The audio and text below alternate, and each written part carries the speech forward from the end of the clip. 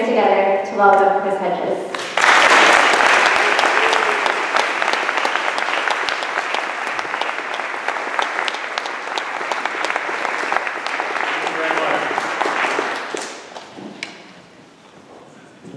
So the last 3 books that I wrote before this one were all books that attempted to analyze this species of corporate totalitarianism that we live under, what Sheldon Wolin calls inverted totalitarianism, and I tirelessly slogged his book, Democracy Incorporated, given to me by Ralph Nader, because I think it was the most prescient understanding of the configurations of corporate power. He is 92 now, Sheldon. He is without question our greatest living political philosopher. He's also a very fine writer. And in the 1980s, when we were having neoliberalism shoved down our throats, he called it out as a con game. And for that, he was banished from the mainstream. He used to write regularly for publications like the New York Review of Books, and he was a pariah within the political department at Princeton University, where he taught. But we live in what he describes as inverted totalitarianism, and that's not classical totalitarianism. It doesn't find its expression through a demagogue or a charismatic leader, but through the anonymity of the corporate state. So we have this superstructure of electoral politics, the Constitution, the 3 branches of government, the iconography and language of traditional American patriotism, and yet internally, corporations have seized all of the levers of power to render the citizen impotent. We cannot resist effectively if we do not understand how corporate power works and the nature of inverted totalitarianism.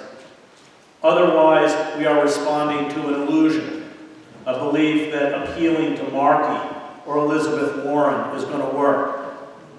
We don't have any time left, as anyone who's been reading climate change reports knows. It is becoming increasingly terrifying, including the discovery by Norwegian scientists in the past few weeks that they have been measuring the Arctic ice all wrong because the old layers of ice are gone, and it's all new layers that are there. With climate scientists telling us that all of the reefs within the ocean will probably be gone by 2020. We are on the cusp of what many have called the 6th great extinction, and we have surrendered power to these corporate forces that seek to profit off the death throes of the planet. You see them, various countries fighting over shipping lanes that will open up with the melting of the summer Arctic sea ice and dropping $500 million drill bits down in the sea to profit off the death throes of the planet. And our first job, for those of us who care about creating a sustainable future, recovering our democracy, and fostering the common good, is a close study of power itself. And if we don't make that close study, then we are going to inevitably funnel energy into a dead political system. And this is my struggle with Bernie Sanders, who should have never run as a Democrat, because the Democrats are part of the problem.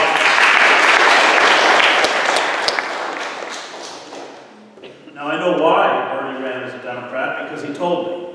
And that is that he didn't want to end up like Ralph Nader.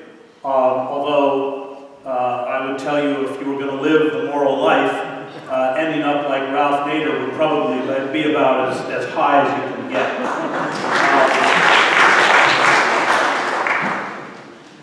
And he's right. If he had run as an independent and challenged the Democratic Party and named the Democratic Party for what it is, he would have been stripped of his committee chairmanship And like Nader, I was Nader's speechwriter. I wrote speeches for Ralph in 2008. I remember once speaking at the University of Wisconsin, and several of the students said afterwards, well, we love Nader, but his speeches were so boring. I thought they were just riveting myself. It's a very odd experience, by the way, to write a speech for somebody, which are all your words, and then read it in the paper and say, and then Ralph Nader said, and Ralph Nader.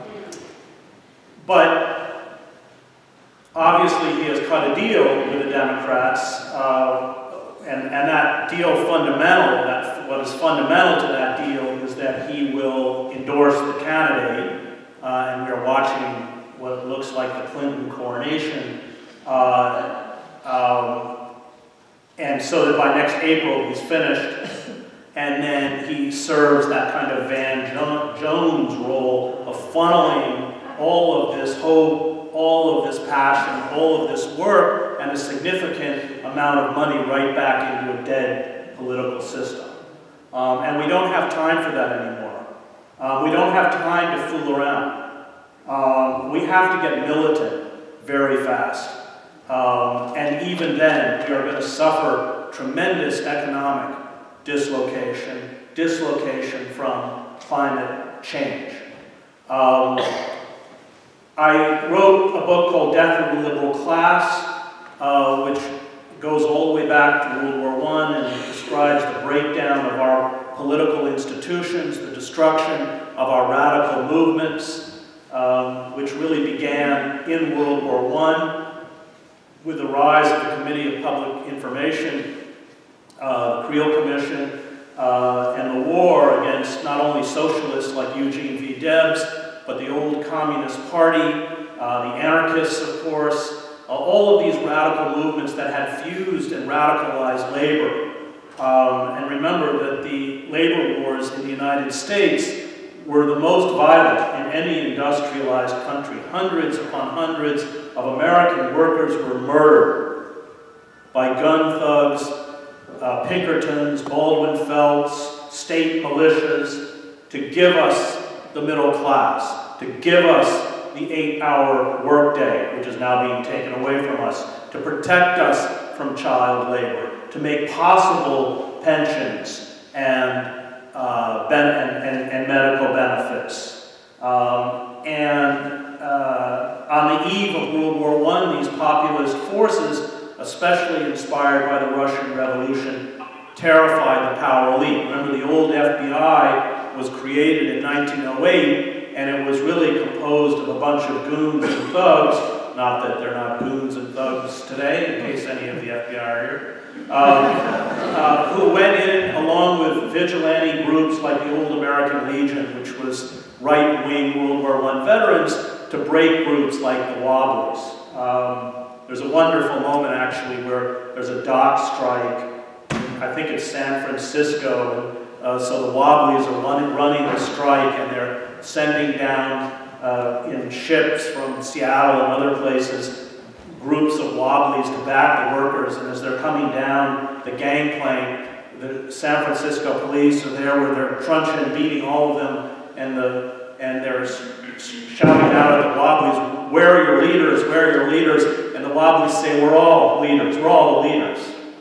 All of us have to stand up now like that. There is no time left. And we have to recover that radical ethic, and we have to rebuild those mass movements that have been destroyed in the name of anti-communism. What we entered after World War I, as Dwight MacDonald, a writer I admire very much, is not read anymore, unfortunately. He's also a great stylist, beautiful writer, his literary essays. His essay on James Joyce is one of the great essays on Joyce. His takedown of Hemingway, you have to read. He's also written, he wrote a couple essays that were very important to me. The Root is Man. Mass Cult, Mid-Cult was a very important essay for me. Mass Cult, Mid-Cult challenged the left, saying, don't dumb down your message to make it popular. Yes, you may reach a broader spectrum, but you will dilute the message to such an extent that you will destroy its capacity to generate radical change, that all of us who care have to keep speaking the way figures like Noam Chomsky do at that highest level, and not pander to the cliches that are endemic within popular culture, mass called midvote. He wrote a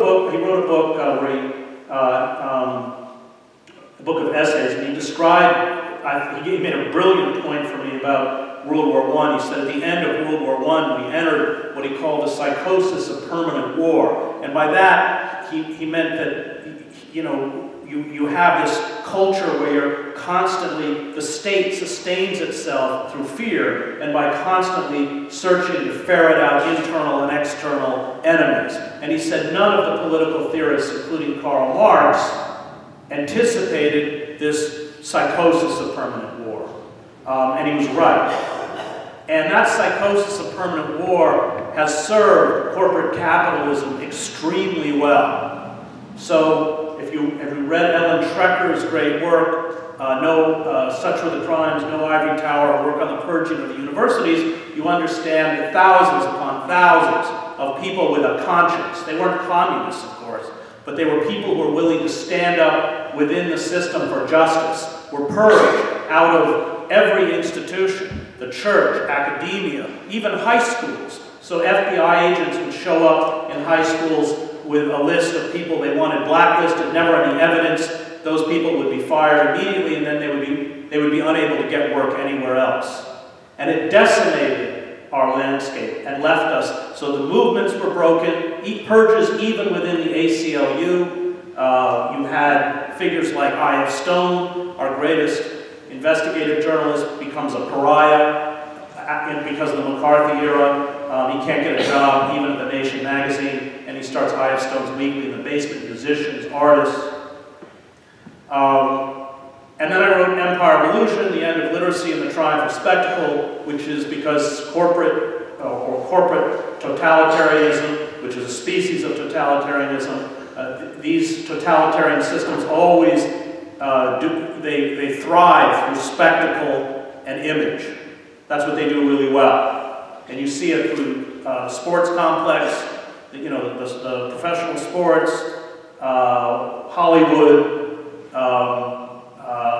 When I was here, my wife was in a play at the Huntington last year, so we were all here. It was very good for me. It was very humbling because theater people have no idea who I am. I was just the older husband with the kids, going backstage saying, okay, I'm going to the aquarium now. And you have a great aquarium, by the way.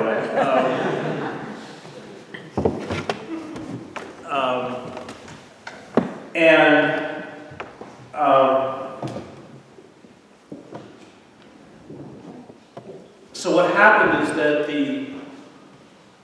the cultural landscape, the intellectual landscape, all of it was eviscerated, and the mechanisms that we had to protect ourselves were taken from us. We commercialized everything, including art, and we walked away from a print-based culture, which is deadly. I read a column in Truth Dig every Monday. This is Bob Shear's great website out of LA, and I had done an event in New York on Saturday at the Left Forum with Rick Wolff, the great Marxist economist, and Gail Dines, who's at Wheelock College, who I admire very much, this radical Marxist feminist who's quite courageously taken on the porn industry, as well as the trafficking of prostituted women. I was terrified to do the event with them, frankly, because I don't have, they both have doctorates, she as a Marxist historian, he as a Marxist economist. But I wrote this column, which we opened the session with, you know, talking about how Marx was right.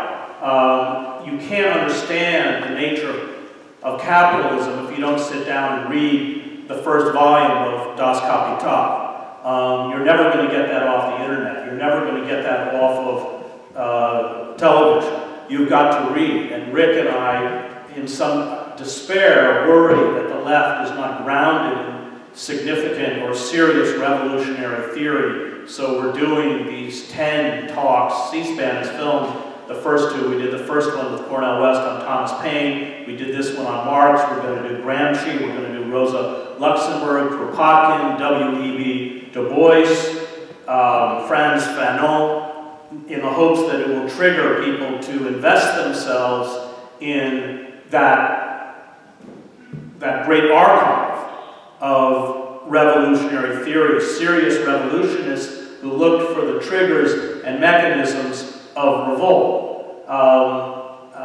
And that is the book. It's a book about the danger of severing yourself from a world of ideas and being enveloped by these electronic hallucinations.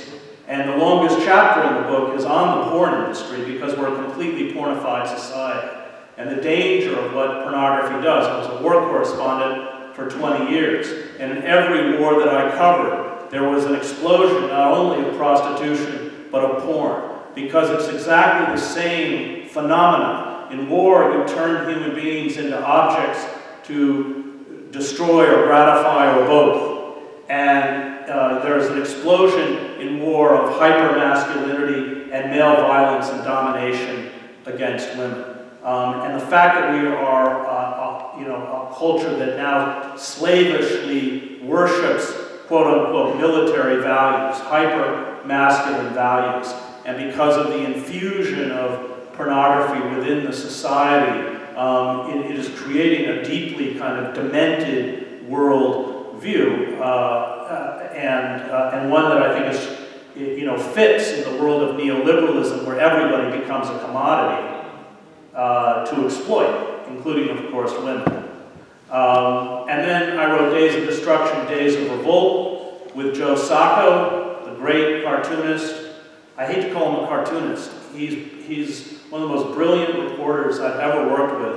We met actually in Bosnia, and I had never heard of him, and I'm not a reader of graphic novels. I was covering the war for the New York Times. The war had just ended, and we were going to the safe area of Garaja, and I watched this, so I went with him in a French convoy, and I watched this guy work, and instantly, at least, realized that he was one of the most brilliant reporters I'd ever met. His book, Footnotes in Gaza, which he spent 6 years writing, is one of the great books ever written on the Palestine-Israel conflict. And when I got it, actually it was a Thanksgiving day, and I got up at about 7 before my kids woke up and sat, and it destroyed me, and then I was weeping at the end of it. It is one of the most powerful evocations of the suffering of the Palestinian people, because he draws it and he writes it and he reports it. So I wanted to do a book on the sacrifice zones in American society, those places where corporate capitalism has walked in to destroy the environment, to destroy community, to destroy human lives. Camden, New Jersey, which per capita is the poorest city in the United States. We went to the coal fields of southern West Virginia, where, of course, the tops are being blown off the Appalachian Mountains, billion-gallon impoundment ponds filled with heavy metals and lead and toxins. The air is fetid, the water is poisoned. You go into these old hollows, everybody's had their gallbladder removed. You walk into the nurse's office in the elementary school, and there's rows of little inhalers. Cancer is an epidemic. Pine Ridge, South Dakota, where at any one time 60% of the residents of Pine Ridge have neither electricity or running water. Many live in sod huts. The average life expectancy for a male is 48. That is the lowest in the Western Hemisphere, outside of Haiti. This is America.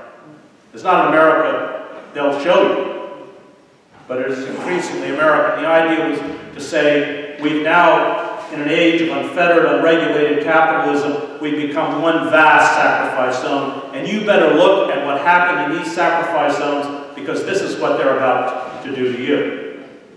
And what they're about to do to you in Massachusetts is named Kinder Morgan. And Spectre. And Spectre. And so this book that I wrote, Wages of Rebellion, is different from those three, in that I'm no longer arguing about whether we should revolt. I'm no longer attempting to analyze what's happened.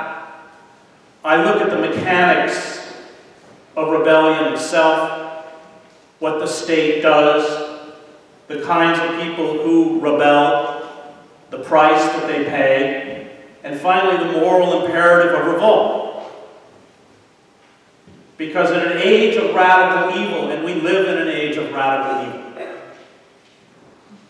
revolt should not be carried out for its efficacy or for what it can achieve, but finally for who it allows us to become.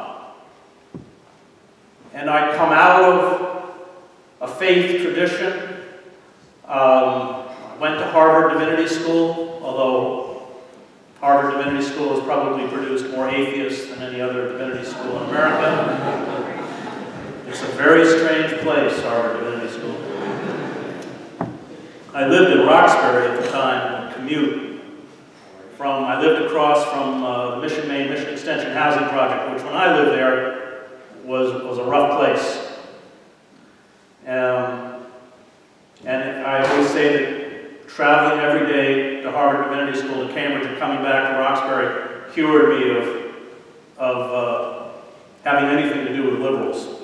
All those people who were talking about empowering people they never met, who liked the poor but didn't like the smell of the poor, who would go down at the time to the Sandinista government in Nicaragua and pick coffee for a week and spend the rest of the semester talking about it, but wouldn't get on the Green Line for a 20-minute ride where people were being warehoused in their own city like animals. And that was the great failing of the left, in that we busied ourselves with a kind of boutique activism, multiculturalism, identity politics. All of this is anti-politics. I was just with two really impressive activists from Ferguson, a young woman and a rap artist named T-Double, and T-Double was invited to the White House with a small group of activists to meet Obama, and Obama asked him if he voted for him, and T-Double said, "No, I didn't vote for you because you haven't done anything for black people." And then he said, "To vote for you because you're black would be shallow," which shows a level of political sophistication that eluded much of the rest of us. The particular gender or identity of a person, the personality, and presidential campaigns are about selling you manufactured personalities. And the refusal to look at politics has, of course, been our downfall. And it's something that has to end, and it has to end very, very quickly. I teach in a prison. I have for several years. And you would think that teaching in a prison is kind of depressing. Not that prisons aren't depressing. But it is certainly the most empowering day of my week. There is a level of political sophistication and resistance and integrity and brilliance that is unlike anything I have ever found in any classroom I have ever been in, and I have taught at Princeton, Columbia, NYU. And that's, of course, part of the tragedy of mass incarceration, where we've criminalized poverty, where we've taken what Marx understood to be our surplus labor, redundant labor, which is worth nothing to corporations on the streets of Roxbury. But when you put these black and brown bodies in cages, they can generate $50,000 or $60,000 a year for the prison contractors and the money transfer services like JPay and the phone service companies like Global Tellink and the prison commissaries. And of course, what they have done, again, is it's a window into what they want to do to the rest of us when you see, when they go after and exploit the vulnerable, the weakest, the people who have no capacity to push back. So families who have people who are incarcerated are being bled for money. If you send $20 into a commissary account, you're charged by JPay or one of the money transfer services, $4.95. If you want to, well, I got a list of 1996 commissary prices and a list today, everything's up by over 100%. And it's complete exploitation. If you buy a pack of 100 legal-size envelopes at Staples, it'll cost you $7. In a prison, they cost 15 cents an envelope. That's $15. That's over 100% markup. But you only make $28 a month in New Jersey. I don't know what Massachusetts is, $1.30 a day. And of course, now what they're doing is stripping basic items. You're not issued shoes in New Jersey. You have to buy $45 pairs of Reeboks. You have to pay for your medical visits. If you have an immediate family member who is either terminally ill or has died, you get a 15-minute visit, either a viewing or a deathbed visit, but they charge you the overtime for the guards. It's $900. And now we're watching prisoners with sentences, 30 years, they've worked every day of their life, walking out of prison systems in this country in debt, without Social Security, of course. And if they can't pay back that debt, and if you've got a felony conviction that you know how hard it is to get a job, you go right back in. That's why they have such a high recidivism rates. They stack it to make it almost impossible for you to survive on the outside. There's only so long you can sleep on your sister's couch. And it's important that we look at that prison system like looking at these sacrifice zones, because prisoners are the model workers for the corporate state. And that's why so many corporations are now inside the prisons. Target, Johnson & Johnson, Hewlett-Packard, Victoria's Secret, Starbucks. There's a very long list. And we now have prison administrators going to corporations and saying, you don't need to hire sweatshop workers in Bangladesh for 22 cents an hour. We have people right here in America that earn 22 cents an hour. And you don't have to pay benefits. They always show up on time. They have no voice. Any time of collective bargaining, they'll end up in solitary confinement. Every area where corporations go, whether it is the sacrifice zones or the prison system, remember we have 25% of the world's prisoners and 5% of the world's population, you see the vision of the future. You see what it is they intend to do to the rest of us. And slowly, they have been chipping away at all of our physical rights and our legal rights. If you go back and read Hannah Arendt's The Origins of Totalitarianism, she speaks about the phenomena of the stateless. She herself fled Germany, picked up by the Gestapo, was almost killed by the Gestapo, stripped of her citizenship, stripped of her papers, walk out this door tonight, and you can see undocumented workers who are living in this country in the same state, the same condition. And she said, when you create a segment of a society, and this has been done towards undocumented workers, it's been done towards people who live in marginal communities, who are stripped of their rights. So, I know from teaching in the system, only 94%, of the 94% of people who are incarcerated never got a trial. If everybody got a trial, the system would break down. It's not built to offer trials. And what they do is stack you with so many charges that you have to negotiate with the prosecutor the best you can, even though they know that half or more of those charges, maybe all of them, you never committed. And it's always their word against yours, and yours doesn't count. I have a student, and this is part of the reason I teach in the prison. I have a student, he was picked up in Camden, New Jersey, and there was a knifing. I think he was present, but I'm certain he didn't do it. He was only 14, but there was a knifing and somebody was killed. And the police grabbed him and hauled him into the Camden police station and wouldn't let any of his family into the room. And he was frightened, and he was crying, and he was terrified. and they say, just sign, and you go home. Just sign it.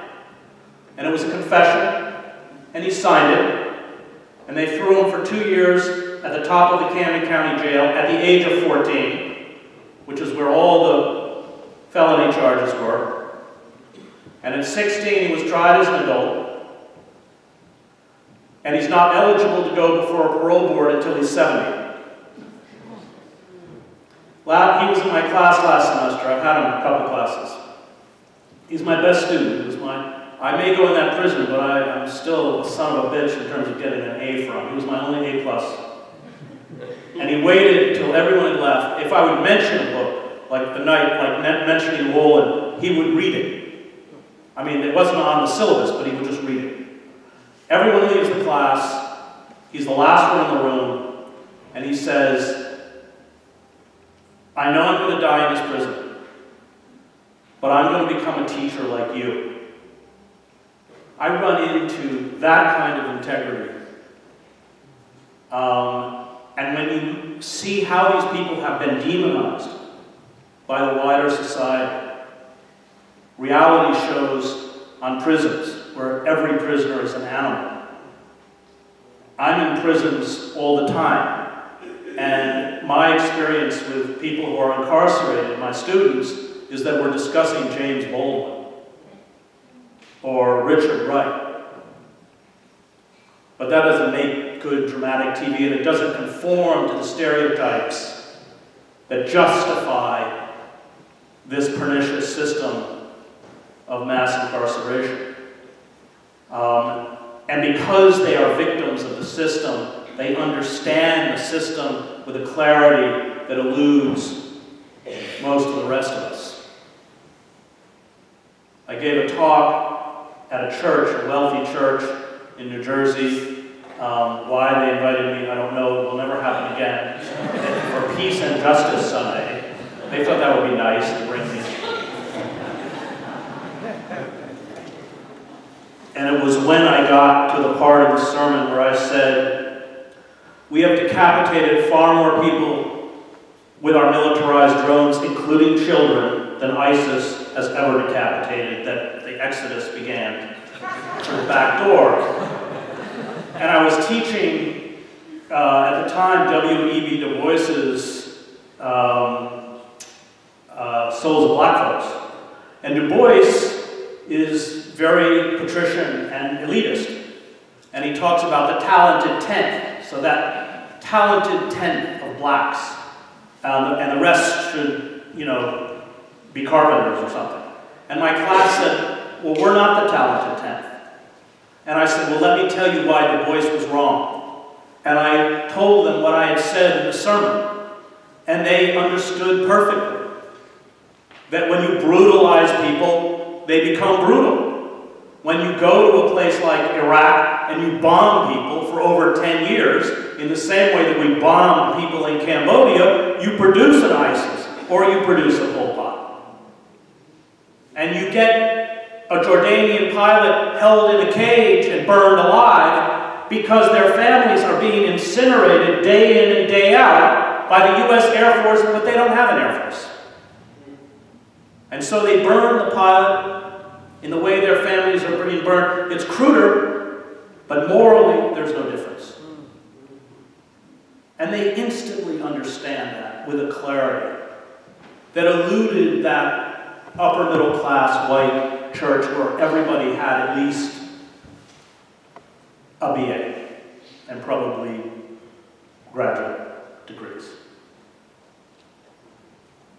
And I think for those of us who care about resistance, it's important, and that's one of the points I make in the book, that we maintain real relationships, especially if we're white and male, with the oppressed. And not relationships of charity, but relationships where we come with the humility, where we say, our privilege makes us blind. And it does make us blind. I learned this. I spent 20 years in the developing world. No matter how hard I tried to understand what it was like to be a Palestinian in Gaza, or what it is like to be an African American man who is arrested at the age of 14 and knows he can't even go before a parole board until he's 70. And that doesn't mean to be released, by the way. That just means he can ask to be released. And I think when you build those close relationships and you acknowledge your own blindness, that's what King Lear is about. It is about privilege makes you unable to see. And Lear can only see when he is stripped of his power, naked on the heath. No matter how hard I try, there will always be that gap. And if you honor that gap and you acknowledge that blindness, and you invest yourself emotionally and physically with those who suffer and are oppressed within this system of inverted totalitarianism, it is strangely empowering. Because I can't walk out that prison free and not fight for them.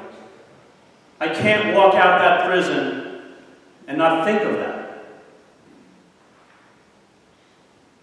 I helped them write a play. I taught drama last year. August Wilson, Dutchman, the brother-sister plays by McNally. And that first class, I said I was going to have an experiment. I was going to have them every week write scenes, dramatic scenes out of their own life. And the prison always has this, when I brought the papers home, I had 28 students, it always has that kind of musty smell to it. And I'm reading through, and I hit one scene that's brilliant. And then I hit another scene that's brilliant. And I had attracted to the class 4 or 5 of the best writers in the prison. And I went back and the same thing happened. And the third week it happened again. And I was supposed to be writing this book. And I didn't tell my publisher, but I dropped it. And I added another night every week. And I spent 4 months helping them hammer together a play about their life inside the prison called Cage. And at the end of the semester, we couldn't read it, obviously, in front of the prison authorities. I invited Cornel West and James Cone to come be our audience. And then Cone and West spoke to the class, which was deeply moving, especially Cone. And if you've not read The Cross and the Lynching Tree, you better get it. It's the most important work of theology in the last 2 or 3 decades. And it's about lynching and the fact that lynching is the crucifixion. And yet, the white church and white society couldn't see the crucifixion before their eyes. In the same way that the murder of black men and women and streets of the city are lynchings. So I invited Cone and Cornell, and when we got to the entrance of the prison, the warden was there, and the major, the highest uniformed official, and they said, "You're not going to your classroom. You're going to the chapel." And when we got to the chapel, we had a kind of phalanx of corrections officers.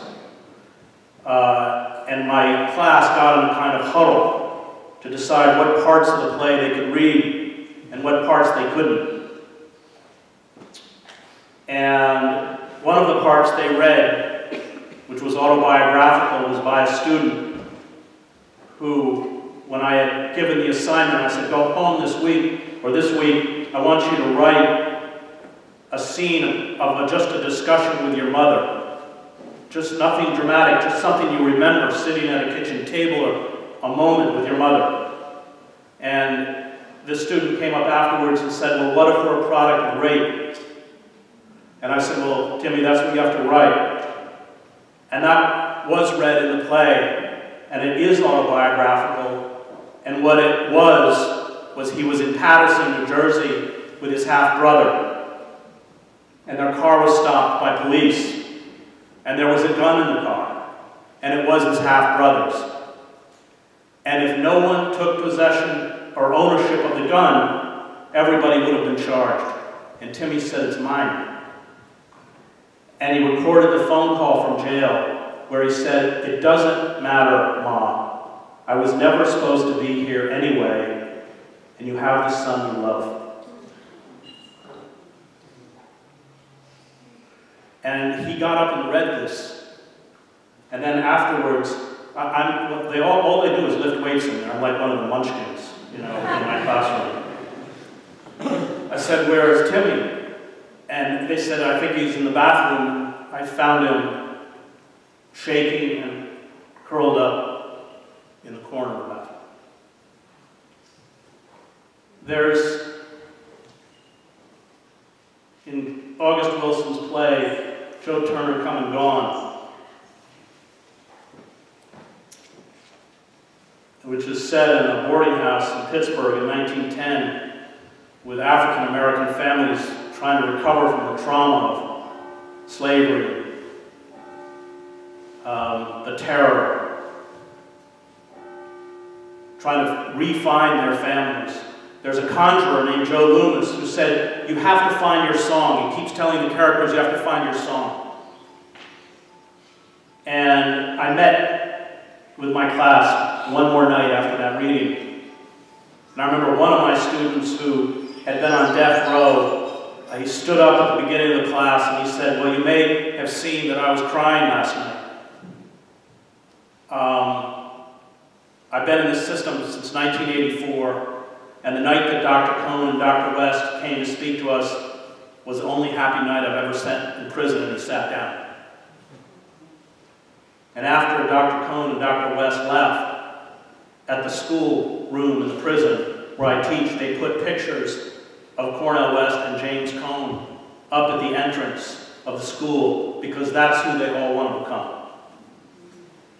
And so they signed, all of them signed, that last moment of the class, they all signed the front of the script. And I said, "This is your song." And I said, "I don't know anything about producing theater, but I'm going to take it to every theater director in New York."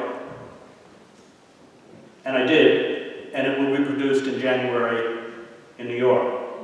And when I went back and told my students,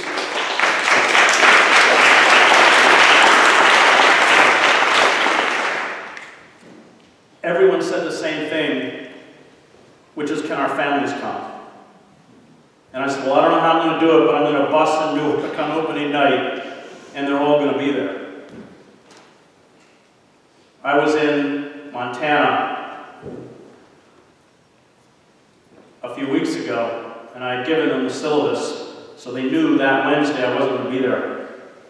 And I was in my hotel room in Montana, and I got a phone call, and they said, "Hello, this is the Special Investigations Division of the Department of Corrections of New Jersey. Do you know that your students just organized a sit-down strike in our prison? And we think you're behind it." Now, I don't know why I didn't think that.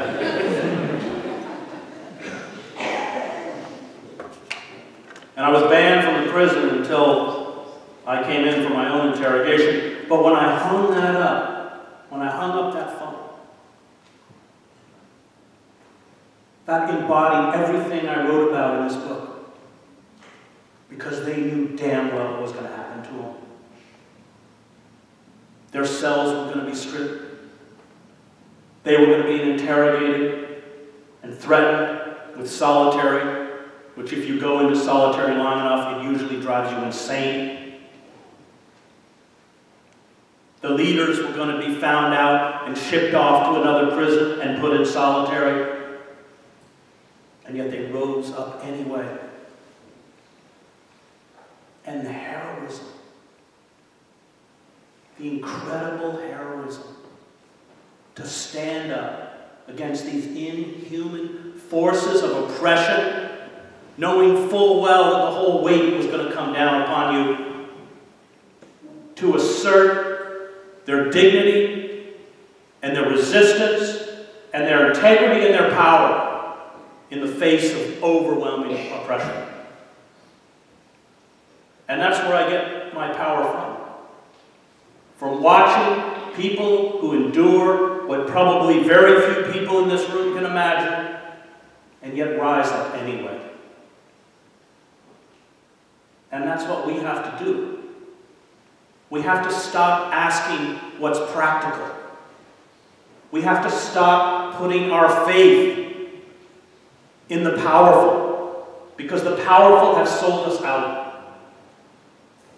Yes, they have very sophisticated forms of propaganda, but they're not going to save us. We're only going to save ourselves. And we have no time left. None. I have 4 children. I'm terrified for their future. What will our children say about us if we don't put our bodies on our line and we don't resist these forces, in theological terms, forces of death that are extinguishing the very possibility of life and possibly, if left unchecked, the human species itself? Those are the moral questions that face us. And we have a responsibility to them. Even if I fail, and I don't like going to jail, it's more time than I care to donate to my government. Even if I fail, at least my children will say he tried. And of course, what we must do is, as Václav Havel says in his great 1978 essay, The Power of the Powerless, it means we must live in truth. We must name those systems of power for what they are, and we must defy them. All revolutions, successful revolutions, are fundamentally nonviolent. And remember, what we call the American Revolution was colonial occupation. And the British, who were the imperial power of their age, sent Prussian mercenaries, huge armadas, to shell and seize New York. But revolutions, which are organic, against organic entities, are nonviolent. So when the Cossacks are sent in to crush the bread riots in Petrograd and refuse to fire on the demonstrators and begin to fraternize with the crowd, the Tsar is finished. They rush him back from the front. He abdicates in a railway carriage on a railway siding. All the revolutions in Eastern Europe, I was in East Germany. Erich Honecker, the communist dictator, sends down an elite paratroop division to fire on the crowd in Leipzig. They refuse. Honecker is out in another week of power. The Shah flees the country. The armed forces refuse to fight, and the Iranian Revolution becomes possible. All revolutions, violence is often a part of revolution. But revolution comes when a mass of people, enough of them, stand up and speak truth and defy systems of authority and touch the conscience of the foot soldiers of the elite. Those who are tasked with using coercion to defend a corrupt and discredited minority. We've watched the configurations, the legal configurations, because they know what's coming. They've run scenario after scenario: financial collapse, climate disintegration, wholesale surveillance. Don't be fooled by the shenanigans. Read closely in the articles about grandfather clauses, and they're still getting everything they want. And what do we have? What's it called? The Freedom Act now?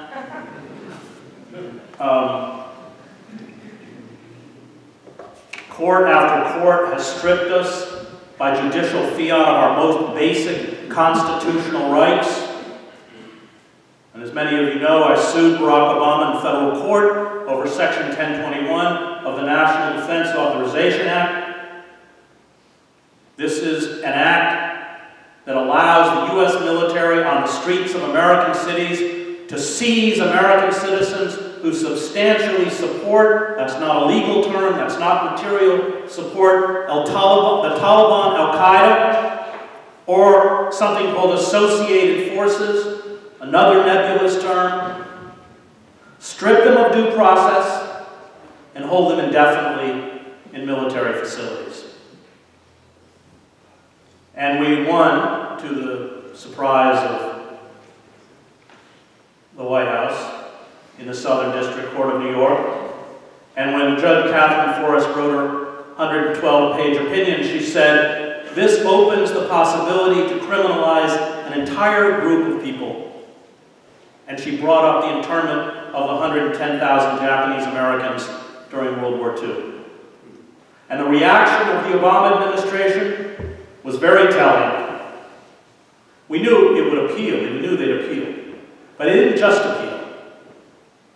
They sent attorneys from the national security apparatus to Judge Forrest Chambers and demanded that she lift her temporary injunction and put the law back into effect until the Second Circuit would hear the appeal.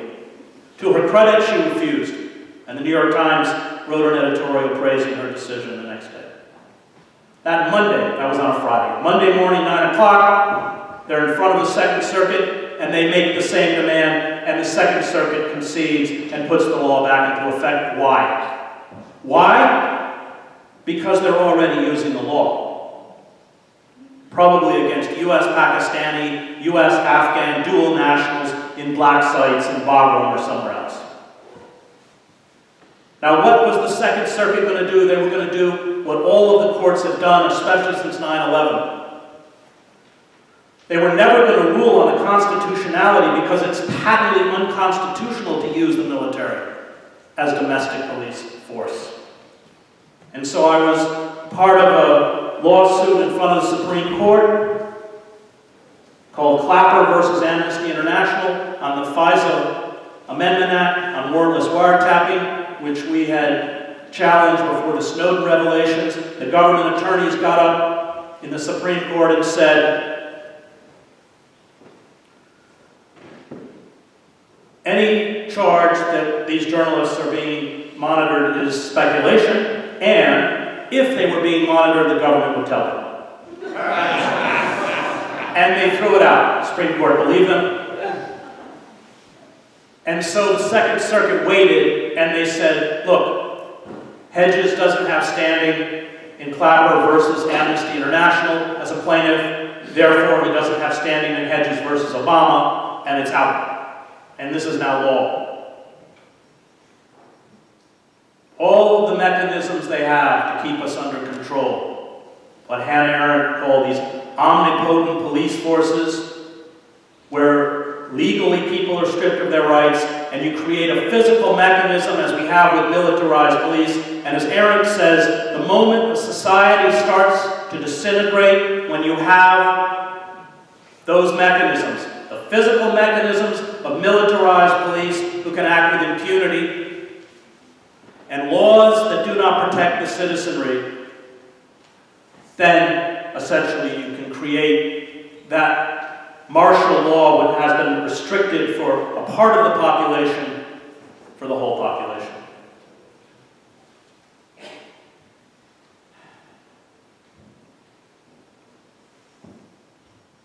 What happens next is up to us. We live in a moment that Antonio Gramsci, the great Italian revolutionary theorist, called an interregnum. People have lost faith in the system. Congress's approval rating is about 7%. People don't vote in national elections. And yet we have yet to articulate a vision to take its place. Alexander Berkman writes about revolutions. He calls it in his essay, Invisible Revolution, that that moment when the ideas which are built around sustaining unfettered capitalism, neoliberalism, when those ideas lose their efficacy, but you don't have new ideas to take their place, there's an unseen turmoil within the society, like water boiling in a kettle. What will happen? When will it happen? No one knows. I was in Leipzig on November 9th, 1989, with the leaders of the East German uprising, and they said maybe within a year we'll have free passage back and forth across the Berlin Wall. By that evening, the Berlin Wall, at least as an impediment to human traffic, did not exist. Havel understood it, and I spent every night during the Velvet Revolution in the Magic Lantern Theater with Havel, and Klaus and Dinsbier, that it is that capacity to live in truth and without fear. Because the state knows how discredited it is. And it's fearful that it's going to be found out. I was with many 133 members of Veterans for Peace, Vietnam veterans, Iraqi war veterans, Afghan war veterans, in front of the White House a couple years ago. In winter, it was snowing. Watermelon Slim, great blues musician, played taps on his harmonica. Several of the veterans folded the flag from a young man who killed a week before in Afghanistan. And then someone slowly beat a drum. And everybody marched silently to the White House gates where we were arrested. And as we were being handcuffed with our hands behind our back, the police, who it turns out were in the National Guard and had been in Iraq and Afghanistan, would whisper, "Keep protesting these wars." This truly terrifies the state. When the Chicago teachers marched through the streets of Chicago and went into the precinct houses and the police applauded, this terrifies the state. When mothers and fathers came into Zuccotti Park on the weekends and pushed their strollers up and down Zuccotti, past the drummers and the People's Library, this terrified the state. But we have to get out. We have to resist. You have to stop Kinder Morgan. Inspector. Special Inspector. Everybody has to go find junk cars that nobody wants.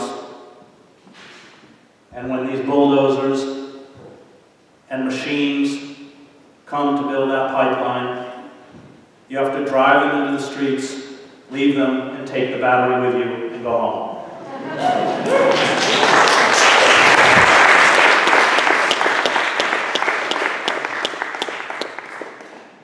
And you have to do it day in and day out.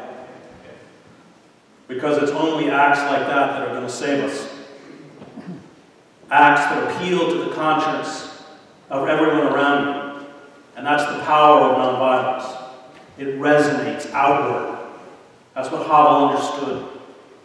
However lonely and isolated and ineffectual it may appear at the moment, it ripples forward into the conscience of everyone around you. I was, as I said, in Prague that winter, and on the streets were posters of a young Charles University student, Jan Pollock, who, to protest the Soviet invasion of Czechoslovakia and the overthrow of Dubček in '68, had gone to Wenceslas Square and lit himself on fire. He died of his burns 4 days later. The students who were carrying his coffin from Charles University, a non-event ever reported in the state media, were prevented from reaching the cemetery by the police. When his grave became a shrine, his body was exhumed, he was cremated, his ashes were given to his mother, and she was told that she was not allowed to rebury them. A week after the communist government fell, 10,000 Czechs marched to Red Army Square and renamed it Jan Palach Square. I was in Wenceslas Square when Marta Kubasheva, the greatest folk singer in Czechoslovakia, who during the 1968 invasion had gone on the radio to sing the anthem of defiance called A Prayer for Marta, walked out onto the balcony in front of 500,000 Czechs. After the Soviet overthrow, her recording stock was destroyed. She was prohibited from ever being broadcast on the airwaves. She had spent the intervening years on an assembly line in a toy factory, and when she began to sing the prayer for Marta, every Czech in the crowd knew every word. That is the power of resistance.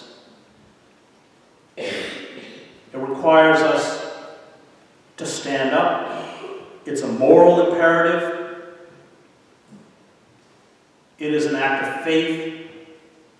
It is the belief that the good draws to it the good insofar as we can determine it. And then we have to let it go. The Buddhists call it karma. But faith is the belief that it goes somewhere. I do not fight fascists because I will win. I fight fascists because they are fascists. And that is the moral imperative to revolt. And all it requires is for us to stand up. Thank you.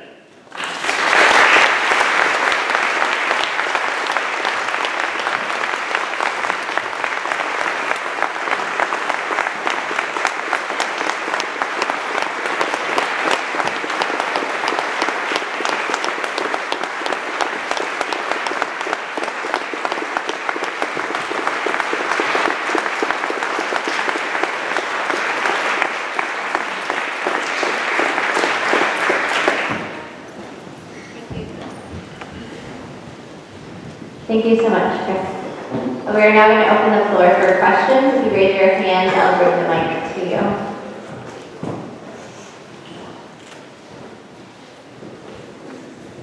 I wonder what blowback you've gotten from the government for speaking out like this.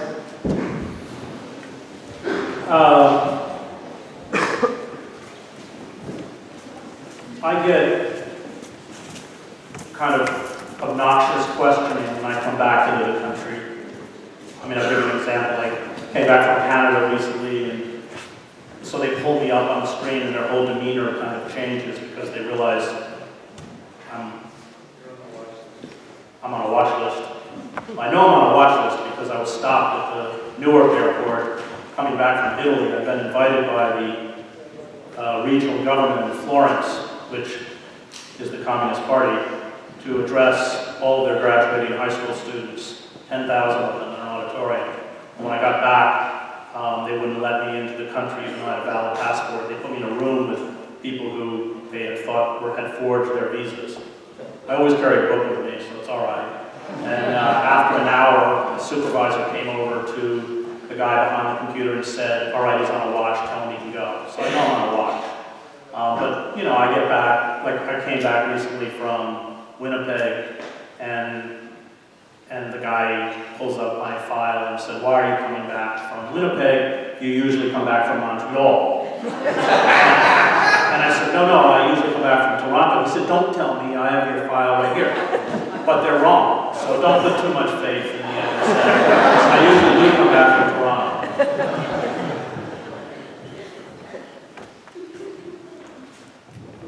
In your article in Truth Day, June 1st, you mentioned the title of Marx was right, the decline of capitalism, but he never included the issue of the bomb. Of what? The bomb, in other words. The bomb? Yeah, it's like the hydrogen bomb, atomic bomb, that may also be invoked by the powerful. Yeah.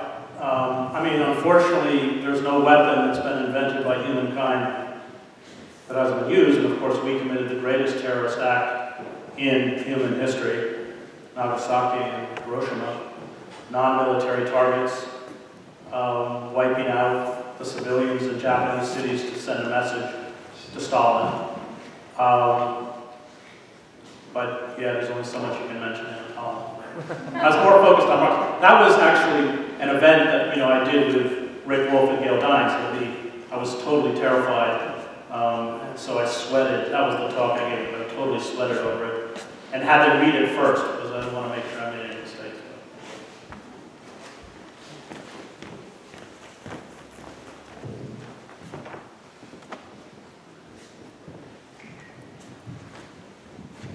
Thank you. So you were at the Left Forum over this weekend, Chris, and first of all, I want to say that the person you mentioned, Mississippi, Watermelon Slim, is probably known to some people here. That's Bill Homans Jr., whose father, Bill Homans, was an amazing guy and a great civil rights lawyer here in Boston. Bill Homans Jr. is now Watermelon Slim, continues to work with the Vietnam Veterans Against the War, and is a great musician. He's actually over in Italy, I think, right now on the tour. 3,000 to 4,000 people, I don't know how many gather every year at the Left Forum, for example. All of these people, zillions of topics, panel discussions about, is it time for a left, an independent party? Questions like that come up year after year. You talked about Czechoslovakia. There's nothing stopping us in some ways. There's nothing preventing us from organizing ourselves if we want to. And yet somehow we can't manage to bring ourselves to do that. Could you talk about, this challenge and Ralph Nader spoke yesterday in New York, and he, that topic came up, and, breaking this corporate two-party monopoly of power that everybody knows is not serving us, but, we all just seem to not be willing to do or not understand what might work to change it. So could you talk about that? Well, they have very effective mechanisms of propaganda based on fear. And that's all the two parties offer. So if you're part of the right wing, it's fear that, there'll be abortion clinics on every street corner and homosexuals teaching in your kindergarten, I don't know what else, other crazy stuff. If it's if it's the liberal class, it's the fear that, all the yahoos are going to take over, or they are kind of yahoos, but that's all the two parties have to offer is fear. And in fact, neither party ever delivers. I mean, Bush didn't come in and ban abortions. Bush served corporate interest as assiduously as Bill Clinton had served corporate interest, as assiduously as Barack Obama serves corporate interest. So part of it is the manipulation of propaganda, and this is part of my anger with Sanders, because he's playing the role that Van Jones played in the last election, which is, well, they're not perfect, but it's the Democrats. And we've just got to get over that. I have had long discussions with Shama Sawan, a social she's amazing. I just had dinner with her, I'm going out to kick off her campaign rally, by the way, on June 6th.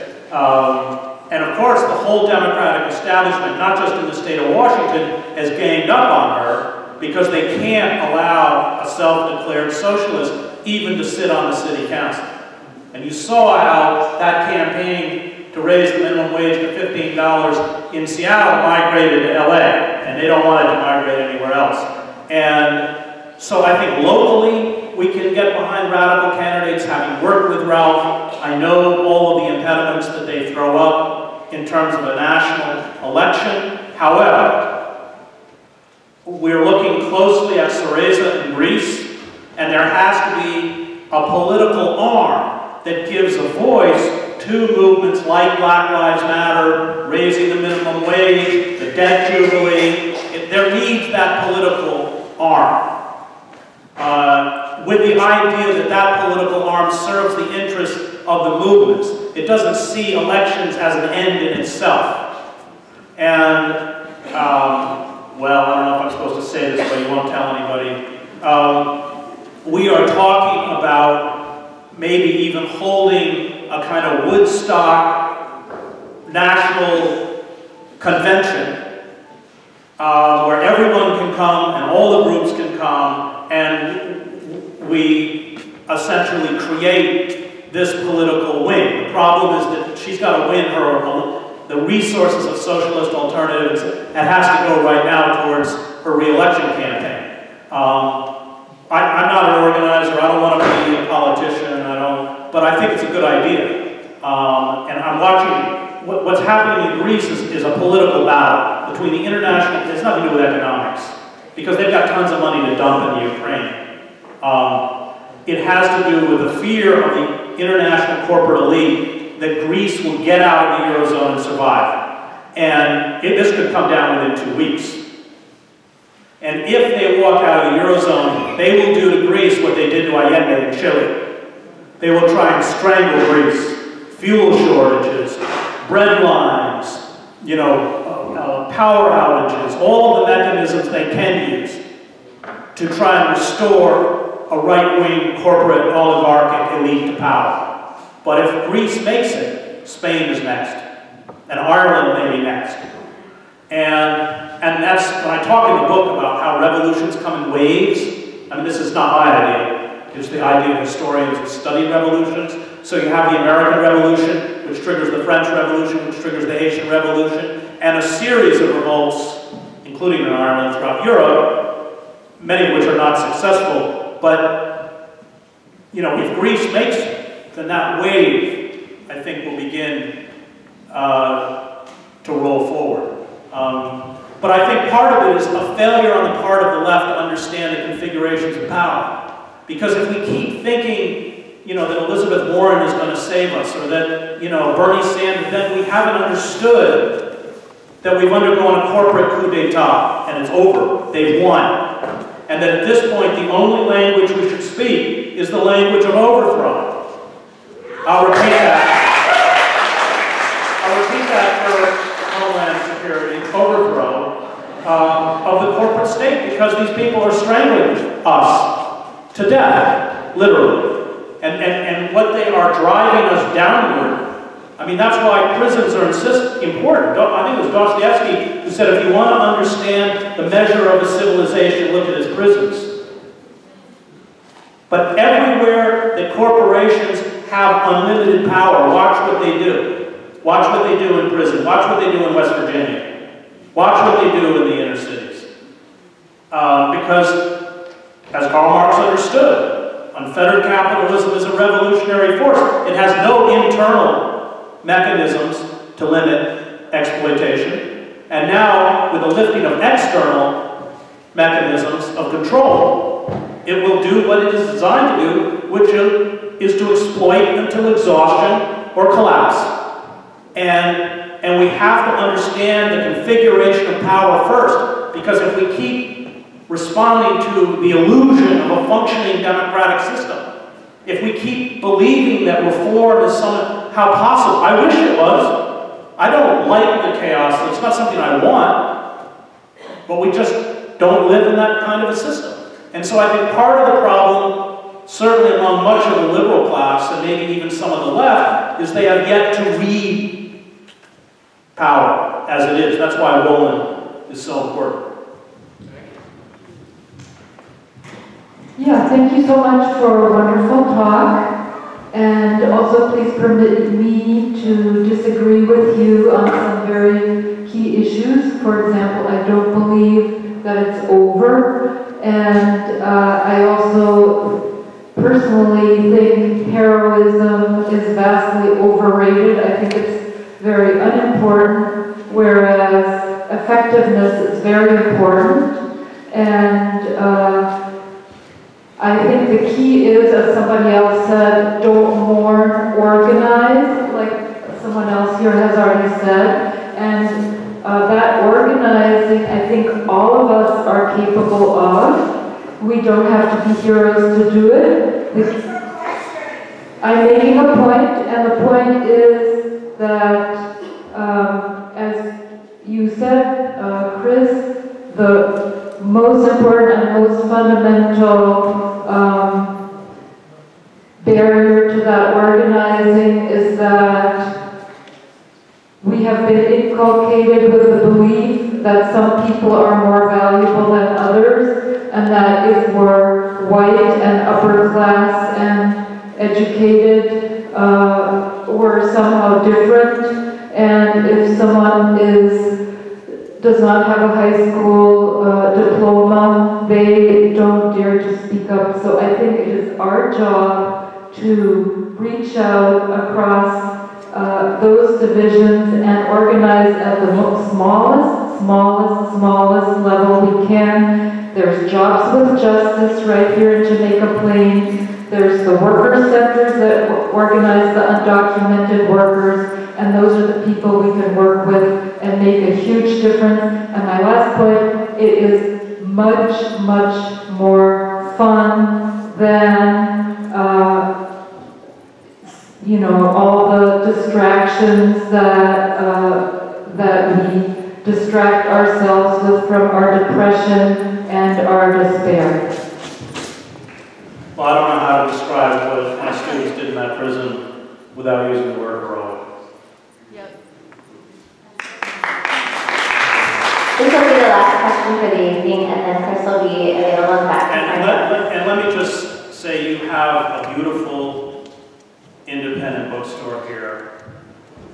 That is a cultural treasure. I have watched independent bookstore after independent bookstore get shuttered in Manhattan as the entire island has been taken over by hedge fund managers. Most of them should be in prison, unlike the students I teach. And don't go on Amazon to buy my book or any book. Go to the bookstore. It's called Shortcuts, right? Paper Cuts. Paper Cuts. Go to paper. I do not go on Amazon. I walk down to my local bookstore, Labyrinth, and I order every book I want. And if it costs $1 or $2 more, I pay it. So please, support this independent bookstore. Keep it in Jamaica Plain, and you can support it and help keep voices like mine going by buying a book tonight from Paper Cuts. What? Yeah, we also have 2 other bookstores, Trace Scott's and the Lucy Parsons Center. They'll all sell this book.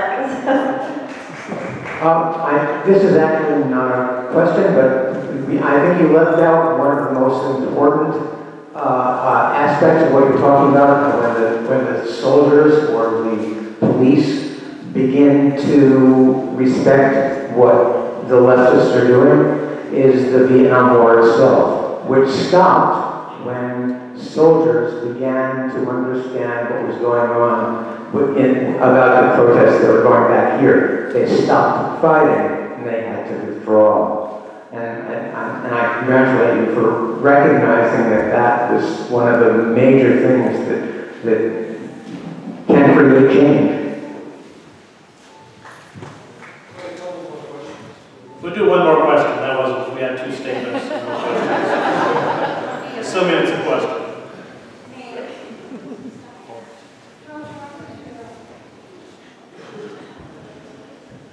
So I'd actually like to bring it back to nuclear weapons, because I think the fact that we're dumping so much money into defense, that's one thing that's limiting our freedom. Right. In terms of the very simple fact that we have considerably less money to spend on the things that really matter.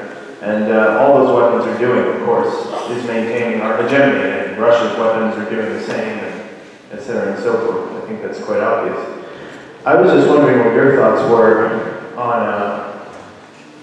somehow getting through to people who are in service to the elites, the scientists, the physicists who are currently working on modernizing our nuclear forces. Right. Well, you know, the House just passed an appropriations bill where they, over the next 10 years, have allocated $345 billion to refurbishing our nuclear weapons, building 12 Ohio-class submarines at $8 billion apiece, $600 and some billion, but of course we spent about $1 trillion because they hide a lot of it.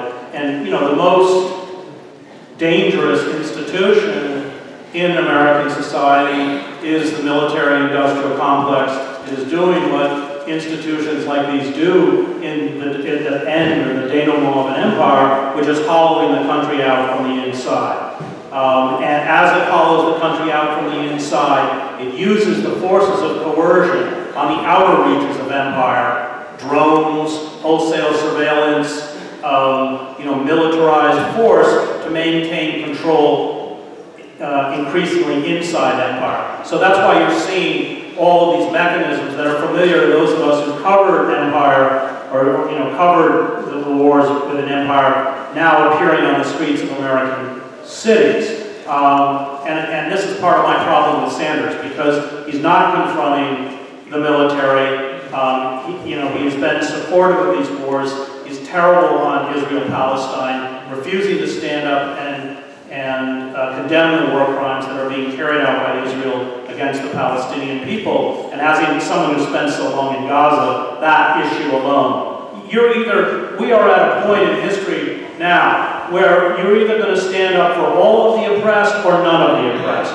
You can't pick and choose which oppressed group, is convenient, because the oppressed have no patience, nor should they, with that.